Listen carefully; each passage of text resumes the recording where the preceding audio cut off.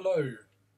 Just like to start off by saying happy solstice. Well, for us on this side of the world, winter solstice, and for anyone on the other side of the pond in Australia, around that side, happy summer solstice. Now, I am going to be talking sort of very loosely about the solstice. There's plenty of information already out there on it. So, I'm going to be focusing on an aspect of it and just go a little bit deeper. Now, during the solstice, it's the longest night and the shortest day. And I don't know whether any of you watching this have watched a sunrise in the morning, whether it's the summer or winter solstice or any other time of the year. But it's obviously quite dark, and there is some light there. There's the first light, and then there's the sunrise in itself. You don't totally get to see everything. There's the detail that comes out as the sun rises, and as the murkiness of as it is in this part of England, slowly you get to see a little bit more. With I don't know, in some areas a little bit of fog and steam as it arises and emerges from the earth, and you see the silhouettes of trees, and you hear the odd animal that just ends up becoming a little bit still and stops just for that moment. I always kind of notice the birds just stop singing just for a moment, and I normally sit quite still and become aware of the change of energy, and then I'm aware that the sun is beginning to rise, sometimes behind the clouds, but it's just rather quite nice and peaceful. And so what I'd like to talk about is actually the darkness, the dark part of this world. So we've got, I don't mean that in an evil way or anything like that. I just mean the darkness, the stillness. So I'd like to, let's start off with the tales of Taliesin. So you have Ceridwen. Now Cerid or Ceridwen, which is spelt in the Mabinogion. This is one of my copies. I've got about 3 different versions of this. This is Lady Charlotte Guest's, and a nice edition here. I'm not going to read from this, but it's really, really important. It's actually my favourites of all the Welsh pieces of mythology. And the interesting aspect that I find of it is that element of darkness. You have Gwion, who comes from outside of the area, kind of coming inside to look after this cauldron of inspiration. And then you have Mordor, who's blind, who looks after the cauldron. And so you have one who's lighting, another one who's stirring, keeping this going. And Ceridwen is the initiator here. It's kind of gets everyone in and puts them in different places so she can go off and collect herbs and put them into this big cauldron, the cauldron of inspiration. Now, the association of inspiration in the Druid tradition is often associated with the summer solstice, but you have to also think of the winter solstice as well, where you have the like trigram, where you have the sun rising from one side. In fact, from here, during the summer, it comes in. Comes in from this side over here, and often casts its nice lights just up there. If you ever see my Facebook page, you'll find like a picture of hearts, which is actually with some crystals, which has come from my window just there as it shines through. And on the during the winter, I'm not talking geographically, sort of northeast, southwest, but it's sort of more on this side. So it comes inland. I'm right by the sea. So you have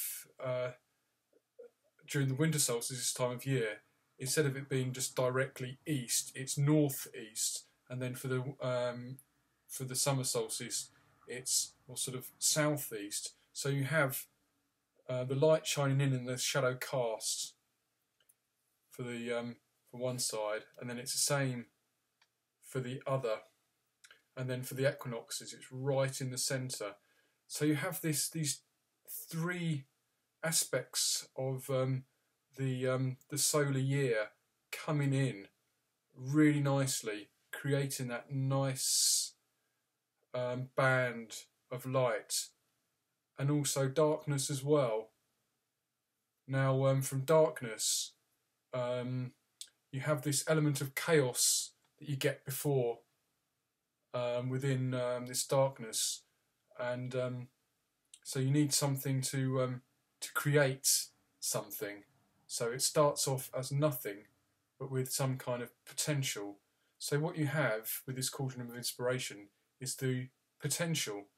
So so you have two aspects. The breath. Now the breath you could count as Mauder.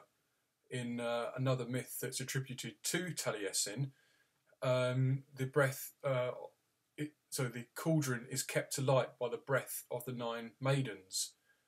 That's in the Welsh mythology. In Greek, they're called the Muses, and all the Muses have aspects of the arts. So poetry, music, you name it, you'll find one for each. And one of the sons of one of these muses is Orpheus, who's basically very, very similar to Taliesin. He plays the harp. He has rules over the animals, and he basically is like a magician, or I wouldn't like to say shaman because it doesn't come across that way, but very, very similar. And his part of his name actually does mean darkness as well. Look it up. I found it out in a very interesting book just on Orpheus. So we have that aspect there. So there's the darkness, and there's the potential. So you can think of the potential like the difference between our in-breath and out-breath.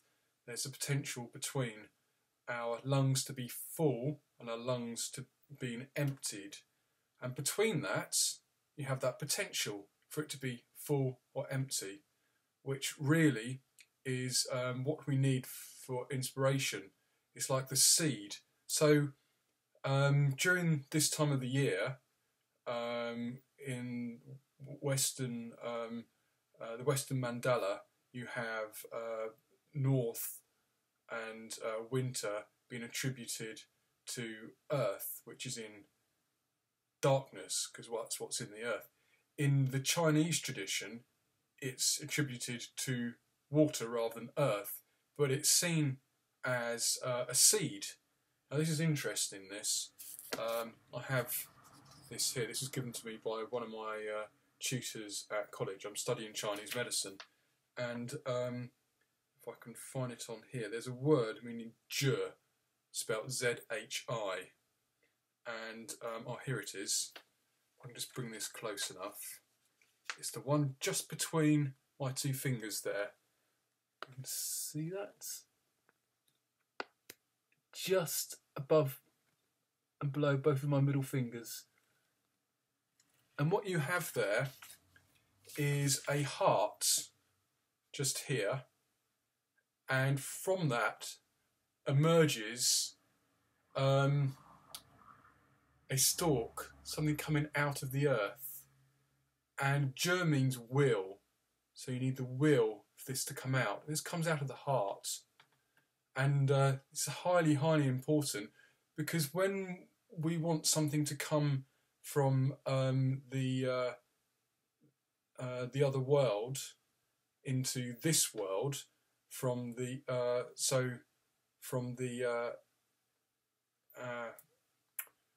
trying to think of the right word. So we need something to come into physical reality from the other world. And that is really what happens. It starts off in the mind, in the soul, in our consciousness. And we need this to be stored and to be nurtured and for it to grow. And for this, we need this to come out. So although the element is different, it's still talking about darkness. The actual colour is black, and it means like the complete. If you go out into the sea, and you imagine the water to be completely like an abyss, a little bit like the sky, you know, at night, and this abyss is so much so that the water is black, a dark colour. We often associate the colour of water with blue, but blue as a colour is actually kind of come into our consciousness. Not that, I don't know quite how long ago, but it hasn't been around for very long as a colour. I think colours develop as we develop, like in the Odyssey. It's the wine dark sea rather than it being the big blue sea or whatever. So it's very similar. In fact, the Japanese's colour for blue is a light green, so it's black. So it's still that darkness. So you kind of get a sense that you need to kind of sit in stillness in that potential state to allow something to be moved on. So, and I say moved on, I mean for it to grow. So the next step is spring. Now in the Chinese medicine calendar, spring is wood that bursts out, which comes out. It's that drive, that sense of movement that we have. So right now, we need to conserve our energies. And while we nourish our yin, this will help us have the energy in the spring to be able to get up and do what we want to do. It's like when we go to sleep. The first thing we do when we get up, you know, we get ready, and there's the biggest amount of movement you'll ever find in the whole of the day, and then slowly, throughout the rest of the day, kind of go in on ourselves. We need to kind of close in, and then relax, and then get into that still state, and then go back to sleep, and then have another journey in the other world while asleep, which is quite exciting. Now I've picked out a few things from a few different books. This is a great book, Book of Shang Tzu. Just some simple things here, really. You can kind of go away and think about it however you like, really. So this is from the chapter on Heaven and Earth. He can see in darkness. Let's start again. He can see in darkest darkness, hears where there is no sound. In the midst of darkest darkness, he alone sees clearly. In the midst of no sound, he alone hears the harmony. Where depth plunges into depth, he can discern things in the world upon world of its spirits. He can discern the core of all. So in dealings with the multitude of beings, he can fulfill all their wants from perfect nothingness, always in pursuit. He returns for the night's rest, great and small, long and short, distant and near. So, again, it's talking about going into that dark state. So, what would be a good idea to do after this, watching this video, is to sit and meditate just on. Now I say focus. I just want you to be aware of what is going on. So you can sit however you feel comfortable, as long as your legs aren't crossed. You can either have your hands like this, or hands down here, hands like this, and just below your navel, just sitting there. And close your eyes and just focus on the feeling of your in and out breath, but that moment between. Now there's potential this seed that I have been talking about, if you think the whole universe is in a seed, just think what can grow from a seed, like an oak tree, from that tiny little acorn. It's pretty amazing because, I mean, you have a cycle.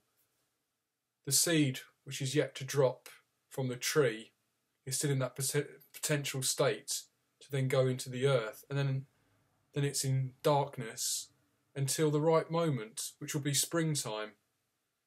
So as long as there is the right kind of earth and there is water, you need both the fire and the water element there to allow things to grow.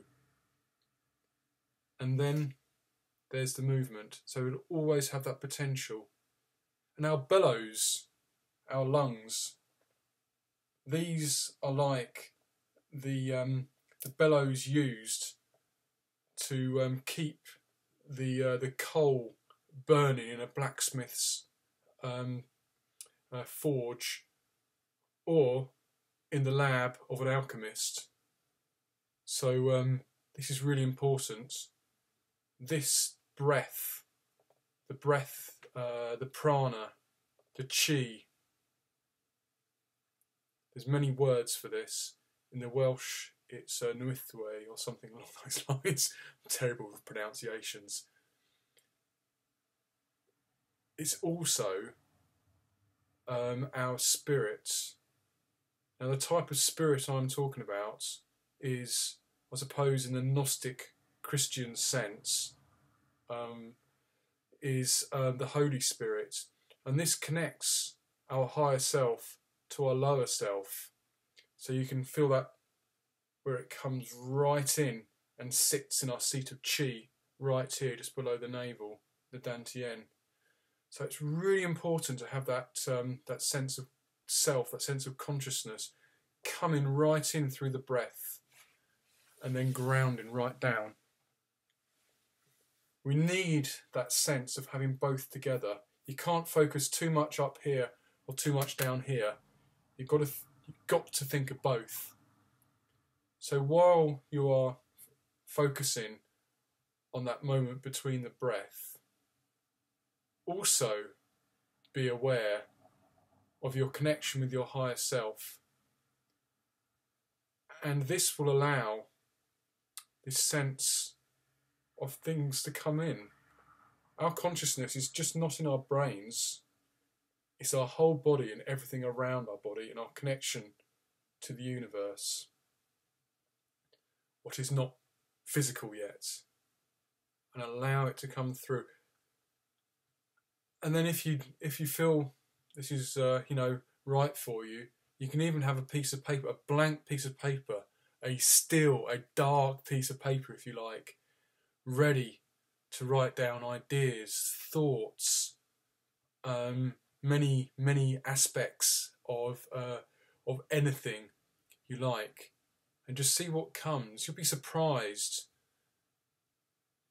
So we have the new sun coming, which will allow for the new harvest.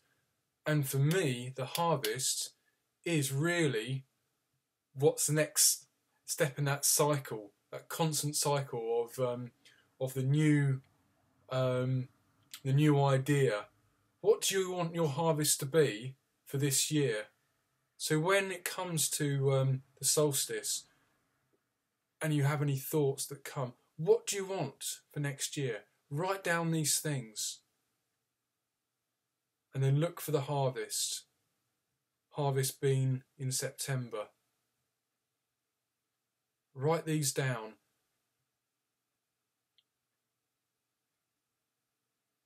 And see what happens. And let me know. It's been nice talking to this screen, but hopefully talking to whoever is out there and willing to listen. And even if this is not the right time of year, and this is like halfway through the summer or something like that, this is still relevant. This cycle happens every single day, every single moment, between breaths. So don't discriminate with this being called winter solstice. This is not just about this. This is about every moment, because we need to be conscious in every moment. Sometimes we can perceive things because that's a reflection on ourselves. We need to know the difference. And sometimes it's hard, but as long as we stay strong inside, keep that focus down here in the Dantian, keep that strength, your inner chi, build it up with food, with laughter, enrich your life, and just remember to breathe. That's most important. This time of the year is so hard because everything is so hectic. But we need, in those moments when we are waiting for the next hectic moment, to be breathing.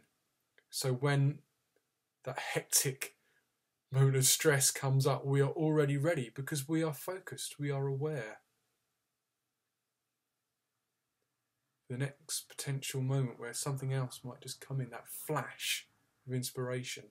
And by the way, when you get that flash of inspiration, your visual cortex turns off just for a moment. It's pretty amazing.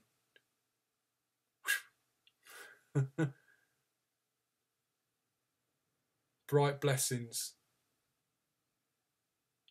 And my name is James Woodward.